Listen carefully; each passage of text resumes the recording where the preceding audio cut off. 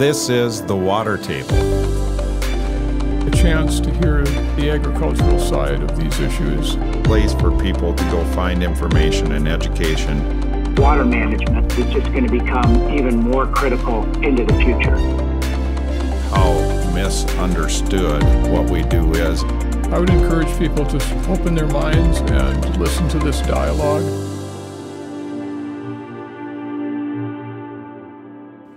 Well, welcome back to the Water Table Podcast. Glad to have all you listeners back with us. And today, back by popular demand, I have my wife, Kristine Fladeboe-Duininck, who is a land realtor. I'm going to talk a little bit about land values.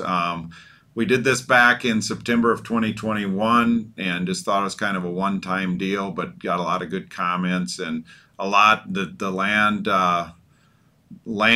agricultural farmland, land values are pretty dynamic right now. So actually a lot has changed since September, and just thought we would have you back and chat a little bit again about what's going on in the world of agricultural auctions, land auctions, and see what you're thinking about right now. It's wonderful to be back, Jamie. I'm excited about what you're doing and water management in general, and it's really, really fun to share today. We should probably start by saying this is going to be a little bit of a dull podcast for the two of us, since we both are just recovering from COVID and still a little bit peaked, but we'll do our best to keep you all entertained here. So tell me a little bit about what's going on in your world, mostly central Minnesota agricultural land that you're auctioning. But what do you see in the last 4 or 5 months in regards to land values? Land values are very strong right now, the strongest of my entire career. We have never seen land this high. A close second was in 2012, 2013. But the land values at this time, not for every farm, but good quality farms have never been stronger. Now, we don't take that for granted. We never feel entitled. That can all change tomorrow. But it's a very exciting time to be a land broker, and it's a really exciting time for our sellers. There is a lot more demand, I should say, versus supply, and the grain prices have been up significantly, and it's really driving some high values at this time. So a really fun time to be in the business. Sure. I know you had a sale back this spring, March, April timeframe in southern Kansas County. For those listeners trying to figure out where that is, Welmer, Minnesota, would be south about 20 miles from Welmer. But that was, I think, still, but at the time considered the highest sell price of land in the county. Can you talk about that a little bit? That is correct. That is called the Boersma Farm, and that is just north of Princeburg, a couple miles. And that farm had a CPI, a crop production index, of a 97.9. Jamie, the highest CPI soil quality farm that I've ever sold in my career, out of countless farms. That sold for $13,850 per tillable acre here in Kansas County. And I do believe that is a record for Kansas County. What was driving the price of that farm is it had tile, it had excellent outlet, and really high soil quality, and had a great shape to it and a nice crown on that farm. The water just kind of rolls off that farm. So, and a very exciting sale. Yeah, for sure. And there's indications just with what's happening in agriculture with prices, commodity price things, that that kind of thing is going to continue, and that we don't know, but that high price could be broken again before the end of the year with more sales coming up, correct?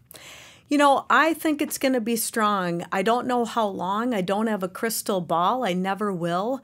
But I believe that we're going to have a strong end to 2022. Hopefully, farmland sales will be strong into 2023. We're really big believers that families should keep their farms as long as they're bringing them joy and as long as it makes sense for a family to keep the family farm, even in this high-selling environment. But for some folks, the time has come and they're ready to turn the page, and it is an excellent time to sell if it's the right decision for a family at this time. But our company, we have to put the best interest of others ahead of ourselves. Sure, sure.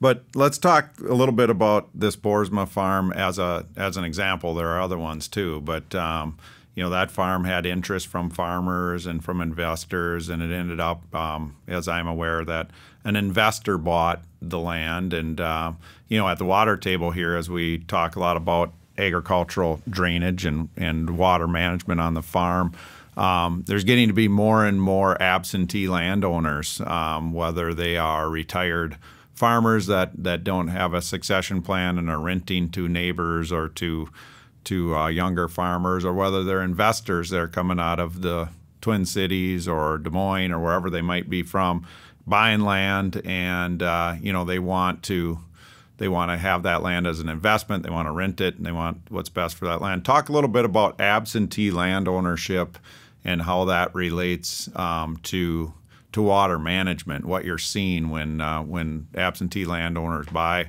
the land. How knowledgeable are they about water management, and are they interested in improving that farm with a tile system, or what's going on in regards to that in your world? It's interesting.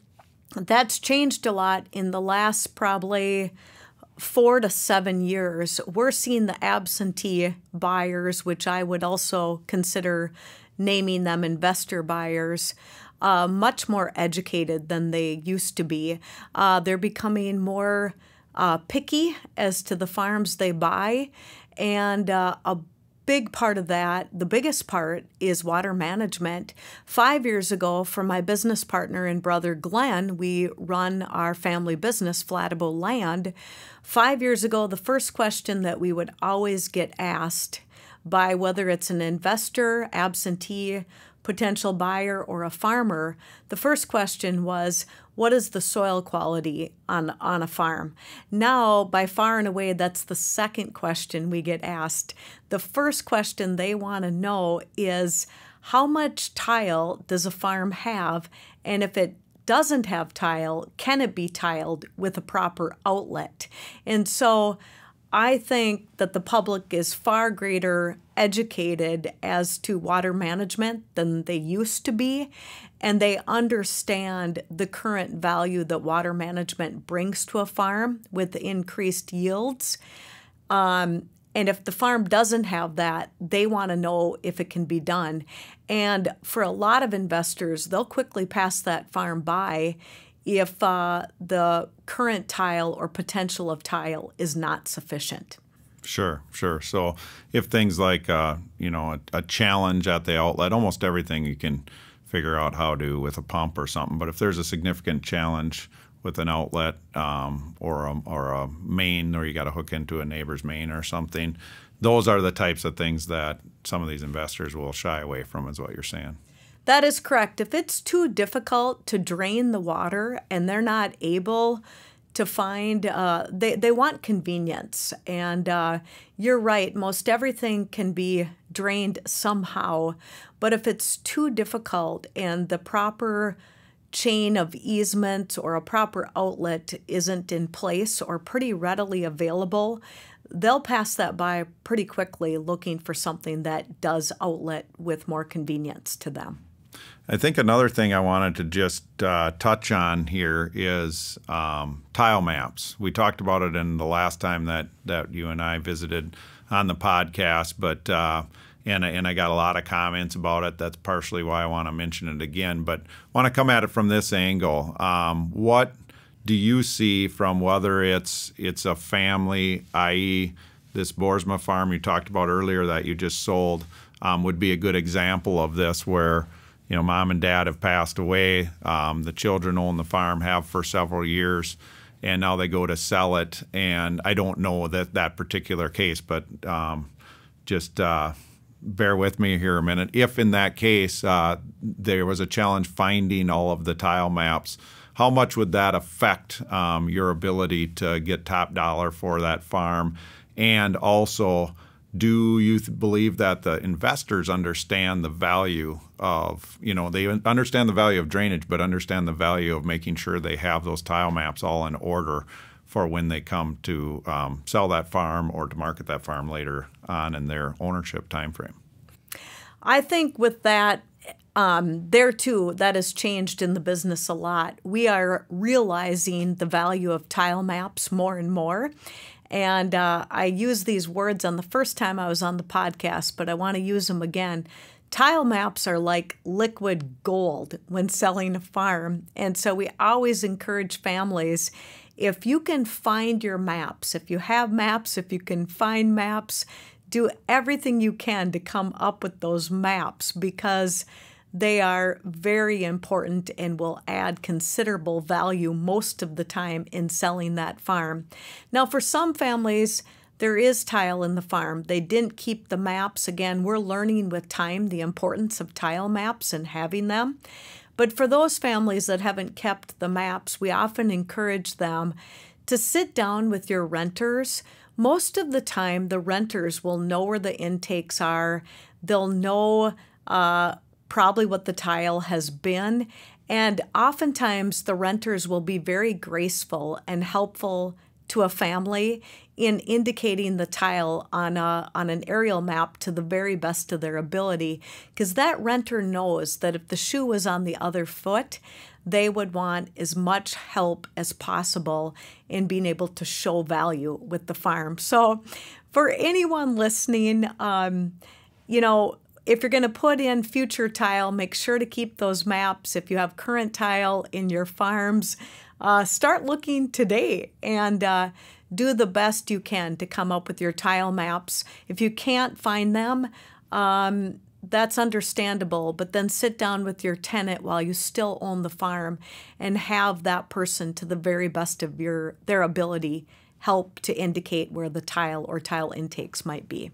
Sure. And I also think it's important for, those listening to if you're a farmer or a landowner that isn't, farmers probably know this, but landowners that are absentee landowners, you have every right to those tile maps, and you should get them from your contractor.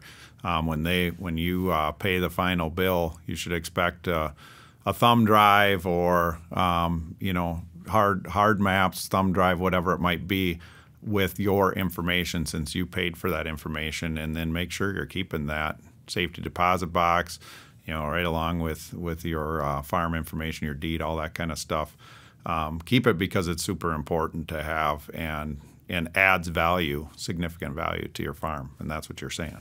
Well, I'm glad you said that, Jamie. Even if the farm has been tiled 5, 10, 20 years ago, and you remember who the contractor or contractors are, give them a call and kindly and firmly do your best to get those maps, because like you said, that landowner has paid for that tile, and it could very well be that they have those in their records. And when you go to sell that farm, or even if you're going to keep the farm, tile maps and the value that it brings to your farm truly is critical in our world. And like you said, Jamie, the investors, the absentee owners, and even the neighboring farmers, we're realizing more and more the importance of water management. And so this is a very hot topic in our world and adds great value to these farms. Sure. Another topic, maybe a little bit old news in your world, but new news for the Water Table podcast, and just kind of a fun, fun-loving story. You sold a farm back in December of last year that was owned by a church, and is a kind of a neat story. Why don't you share that with our listeners? Well, that's fun to share. We are excited Excited to talk about that. Well, I'll just first say that our family business, Fladeboe Land, has been around 44 years. Our parents, Dale and Grace Fladeboe, founded our company. They're still very active and very helpful today in bringing value. My brother, Glenn, as I mentioned, and business partner, we run the business, and it brings us great joy to serve communities.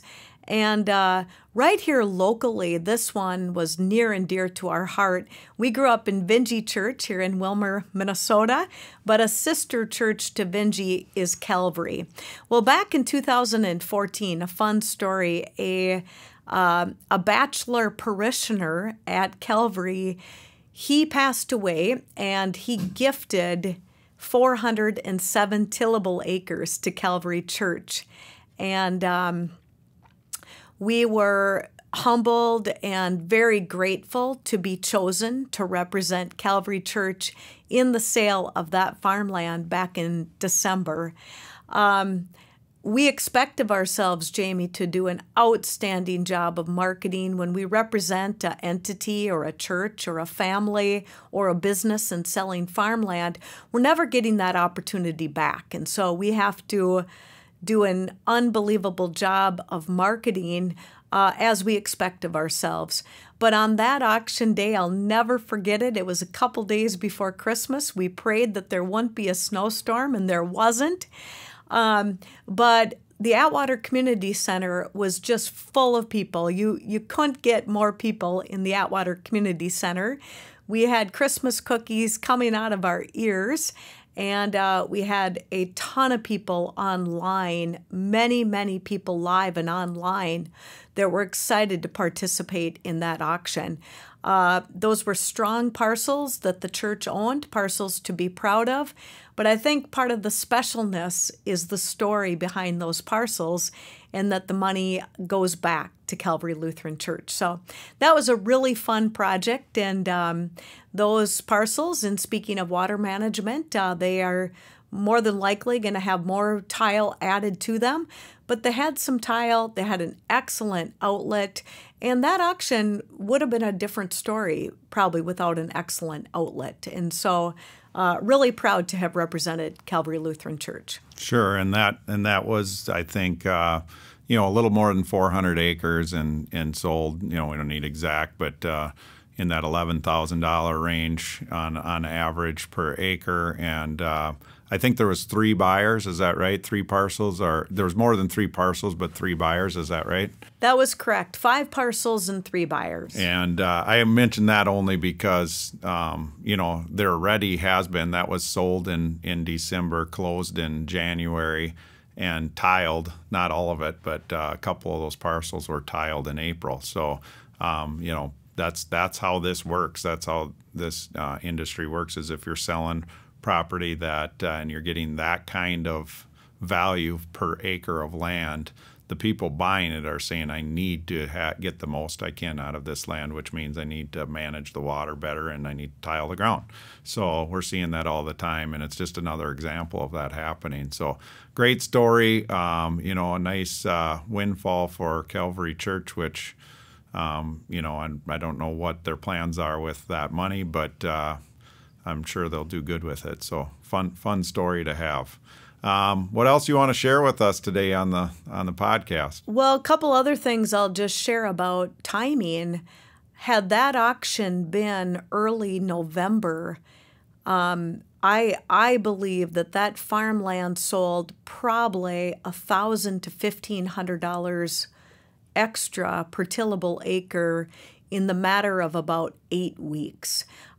We had a lot of farmland auctions this past November 2021 into December, and farmland sales were going up by the week with commodity prices. And so the timing was impeccable. I think the good Lord gets the glory for that. So again, really grateful to have partnered with Calvary Lutheran Church. The other thing I want to share interesting with you, Jamie, that I shared on the first podcast, this is just my opinion. When a farm is tiled, I believe it sells for $1,000 to $2,500 extra per tillable acre, tiled farmland versus non-tiled farmland, and potentially even more, rubbing on about 3,000.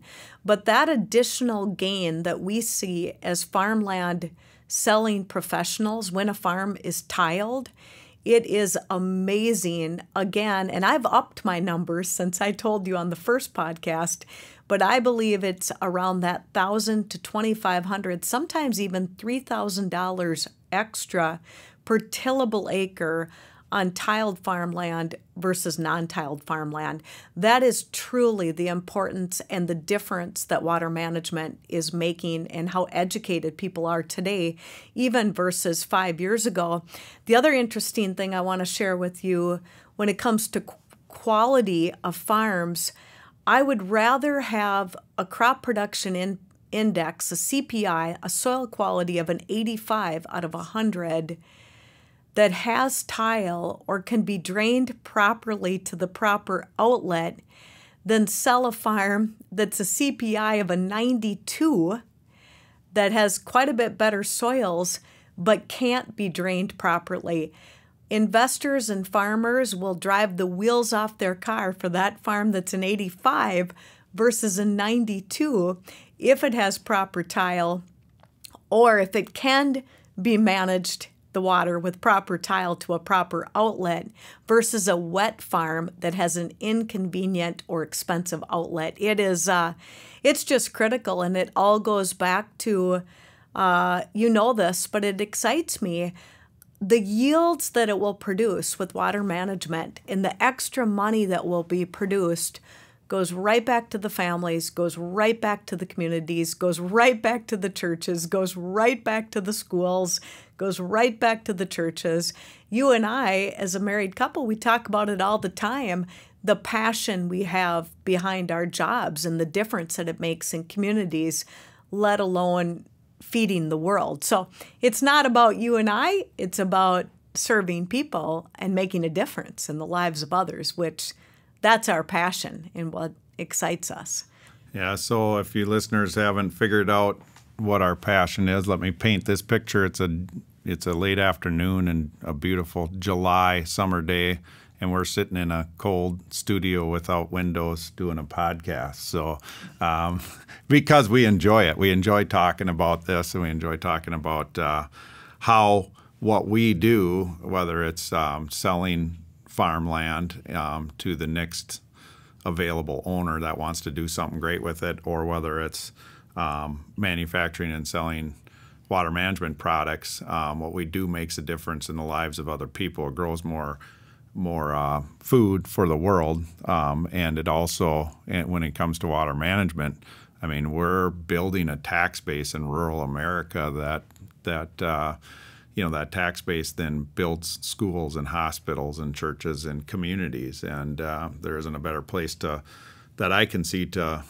be invested in and to build your career in than something like this in rural America. And we've talked so much about that on this podcast, about what it's like to live in rural America and how it's a great place to raise kids, a great place to put your flag in the ground and become part of the community. So excited to have you. Thanks for being here again today. I'm sure we'll do this again. Buying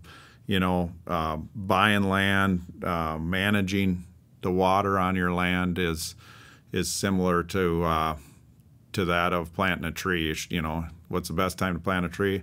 Probably 10 years ago, because it's and the same thing with if you own a farm or you're buying a farm, get the farm tiled and manage the water as soon as you can, because it starts to pay the very next day and continues to pay every year. And then, like you just said, it's worth a lot more when you go to sell it. So really is a no-brainer, and why we continue to talk about it, because not everybody understands that. It's kind of surprising that not everybody understands it, but they don't. And here at the Water Table, we want to make sure that all those, even our adversaries, understand the good that can be done by managing water properly.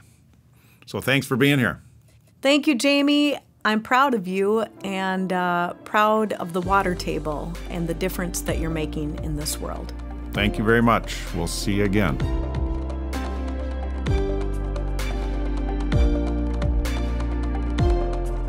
Thanks for joining us today on the Water Table. You can find us at watertable.ag. Find us on Facebook. You can find us on Twitter. And you can also find the podcast on any of your favorite podcast platforms.